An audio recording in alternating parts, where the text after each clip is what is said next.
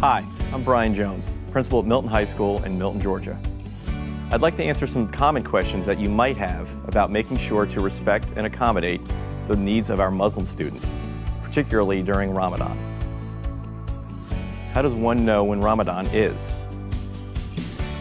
The start of Ramadan is based on a lunar calendar, and it is about 11 days earlier every year. I find the calendar online included in a comprehensive religious calendar. I also depend on my Muslim students to tell me. For those observing the fast, it is a total fast from dawn to sunset without any water or food. As with any other religion, not all Muslim students observe Ramadan. What accommodations can a school make for Muslim students during the daily lunch break? Muslim students can remain in the classroom or can go to the media center during lunchtime. Some may wish to sit with their non-Muslim friends in the cafeteria. Schools might consider providing spaces for students to gather in and spend time with each other. How can the school support Muslim students who are involved in extracurricular activities? To support students observing Ramadan and who are also involved in extracurricular activities, talk to each student about his or her plan for the observance. What accommodations do you make when Ramadan occurs during a major school event like graduation?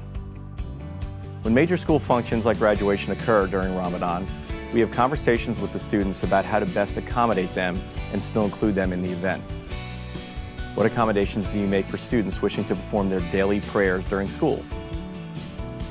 To accommodate students wishing to pray during school, we identify spaces where the students can meet on a regular basis and make sure it's flexible enough to accommodate the number of students who will attend.